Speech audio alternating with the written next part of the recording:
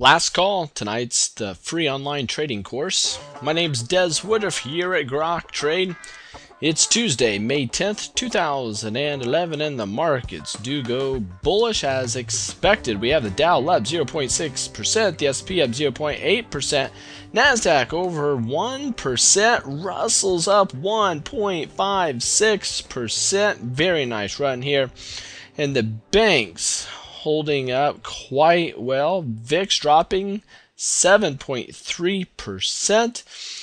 Gold up, US dollar slightly down, but also crude up by 0.51%. My latest reading here on crude oil is we're at $103.50 on crude per barrel. We're at 15.15 on gold. Natural gas is at 427.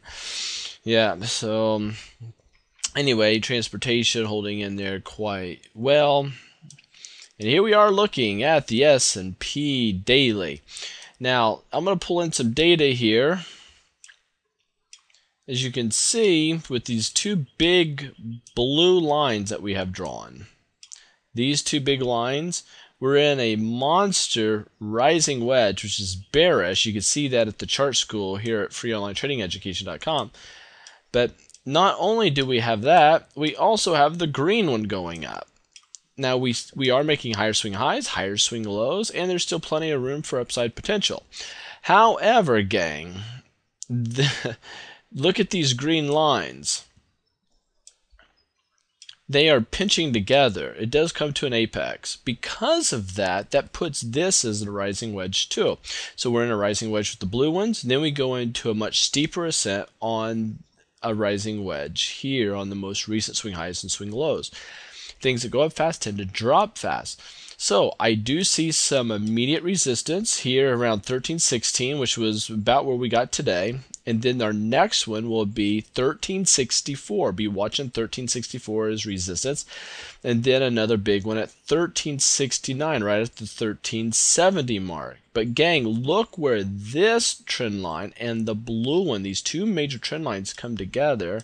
I'm going to put a resistance line right there,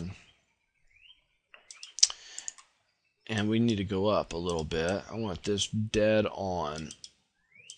Very particular when it comes to that. 1376 is going to be a huge area of resistance, so much so I'm going to make it red.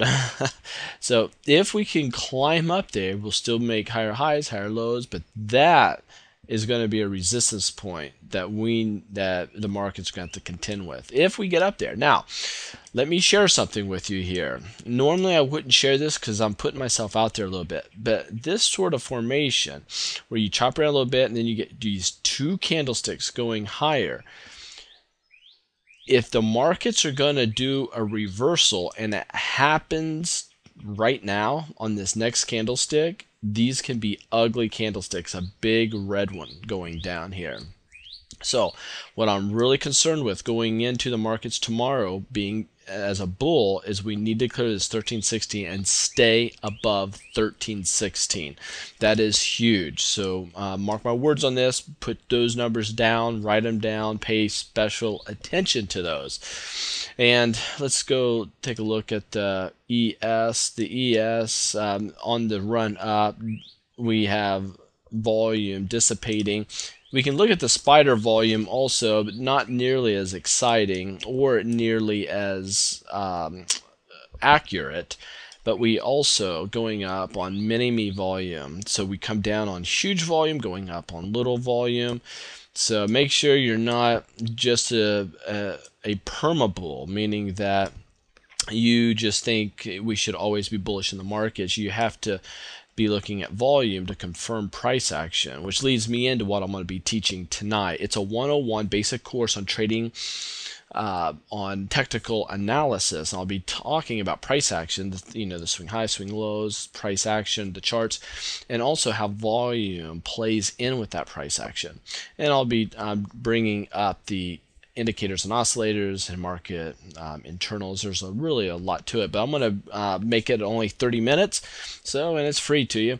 All you have to do is register. If you can't make it tonight, that's okay. Just get registered. Not anybody that registers, I will send a recording out to. So make sure you get registered. We'll get a recording out to you if you can't make it. But it's always good to be there live so you can ask your questions. That's it. Take care. Safe trading to you out there in the live markets.